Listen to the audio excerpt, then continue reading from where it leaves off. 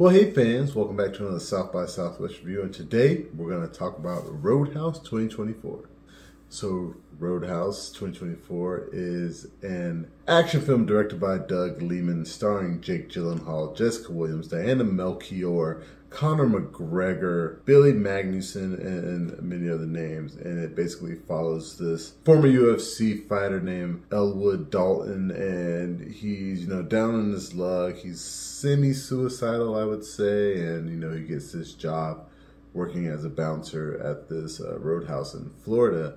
And in defending this place, he becomes sort of a local legend and gets into a bigger plot than he signed up for. I remember seeing the original Roadhouse as a kid in the 90s, and I decided not to revisit it before watching this movie because I'm gonna be honest with you, I don't really remember a lot from that movie other than Patrick Swayze and some of the fights, but I said I'm just going to this and try to enjoy this film and not really try to compare it to the original, and I had a fun time. I had a fun time. This isn't like the best movie you're gonna watch, but it is really carried by Jake Gyllenhaal. This guy is a star. He, in all the roles he's done, and they're all very different, I think he is just a phenomenal actor in the shape that he got in for this movie.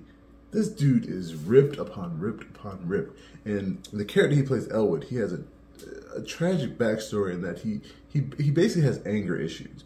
And in one of his UFC fights, he accidentally killed his opponent because of his anger issues and really not letting the fight just end.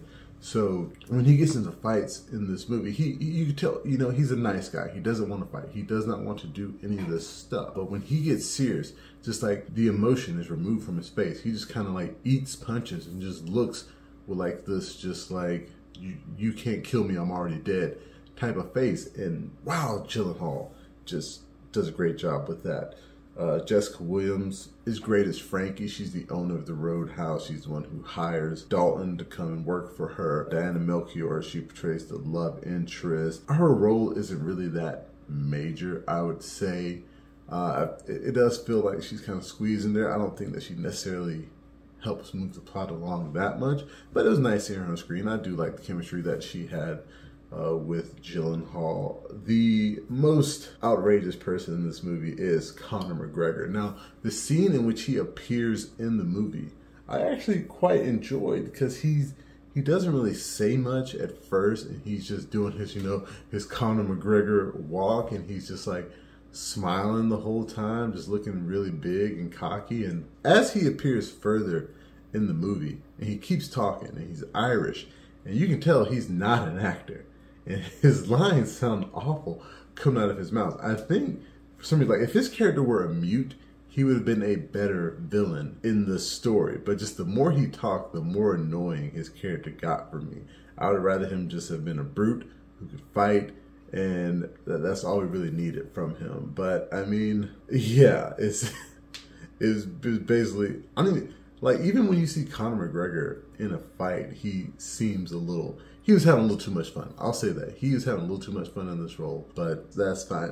But fun is part of the game. He was probably told to have fun. Jake Gyllenhaal's having fun. The little one-liners that Jake Gyllenhaal gives his character are great. I want to talk about the visual effects in this film. For the most part, they are pretty good, but you can tell, like, they're using CGI to do some of the fights. And there are scenes where it looks great, like the camera will switch to like a first-person point of view, and I really dug that. But other times, it looks like people are punching CGI people, and it's like, it just doesn't look, it's uncanny when they're fighting.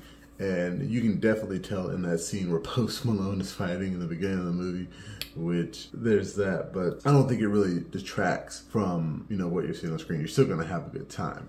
And I kind of do wish that the film stayed small. It was just about, this guy who accepts a job as a bouncer at Roadhouse, and he's just protecting this place.